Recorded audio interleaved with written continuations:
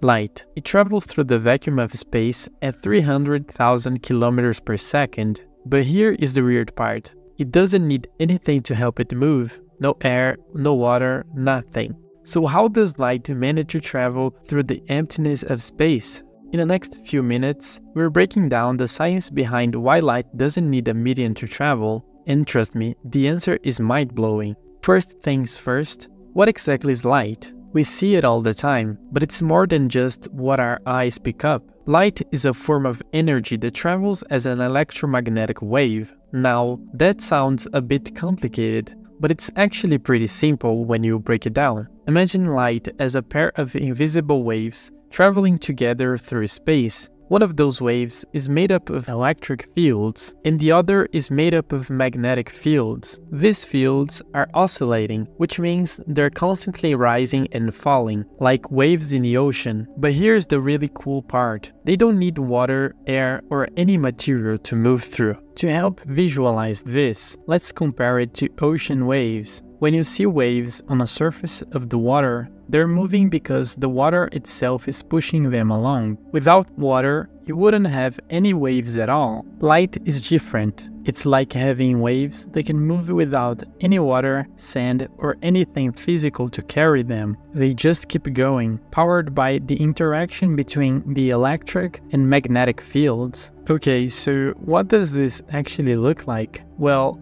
imagine the electric fields move up and down like the vertical part of a wave, while magnetic fields move side to side. These two fields are perpendicular to each other, meaning they oscillate in different directions, but they are connected. The electric field generates the magnetic field, and the magnetic field generates the electric field, creating a kind of self-sustaining cycle that allows light to keep moving forward. Think of it like this. Imagine two people standing far apart, tossing a basketball back and forth. Every time person A throws the ball to person B catches it and immediately throws it back. The ball keeps moving between them without needing anything else to help it along.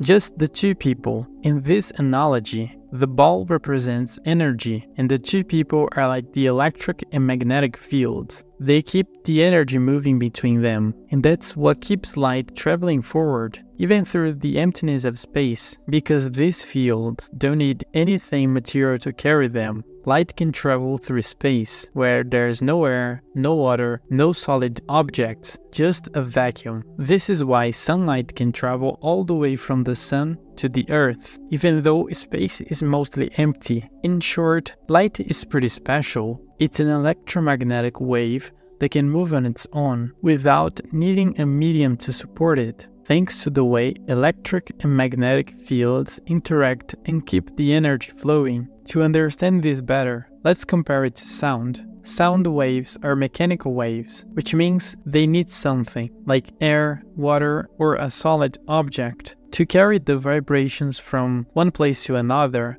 Without a medium, sound just can't travel. That's why there's no sound in space. Unlike sound, light doesn't need to push particles around to travel. Instead, it's self-propagating. Those electric and magnetic fields are enough to keep it moving, even through a vacuum-like space. This is why sunlight can travel 93 million miles through the vacuum of space to reach us here on Earth. So how did scientists figure this out? Back in the 19th century, there was this idea that light needed a medium to travel through, and they called this hypothetical medium the ether. But an experiment in 1887 by two scientists, Michelson-Morley, showed that light travels at the same speed whether there is a medium or not. This debunked the ether theory and proved that light doesn't need any kind of material to move. Now, light doesn't slow down when it passes through materials like water or glass because it interacts with the particles in those substances. But in a vacuum, where there's no material at all,